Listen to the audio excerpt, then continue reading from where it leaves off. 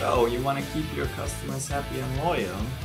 Well, I've been doing that for quite some time right now, successfully, and I want to share with you how I did that.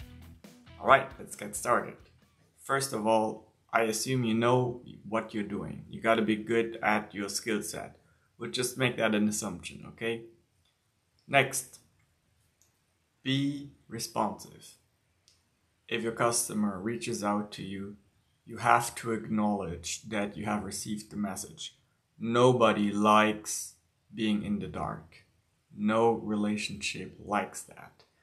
Even if you can't get to addressing your customer's requests right away, tell them, I have received your message and I will respond to it in X amount of time.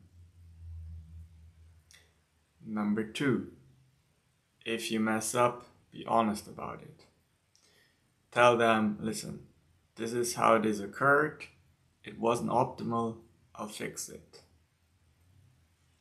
Number 3, this is a difficult one, but it is the single most secret ingredient in my success. Identify with your customer as if it was your business. Now, this sounds easy, but it really is not that easy to implement if you want to do it right.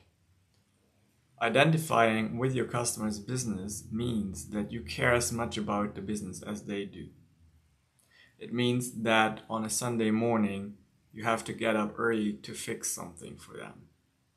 It means that if a certain product is not perfect and they don't see it, you see it and you go fix it for them.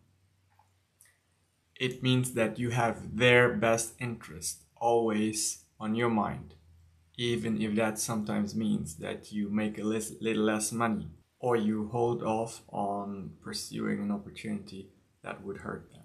I'm interested in what you think.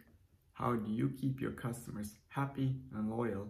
And what have you done in the past where you messed up and it went south? Let me know. Like my video, subscribe to the channel.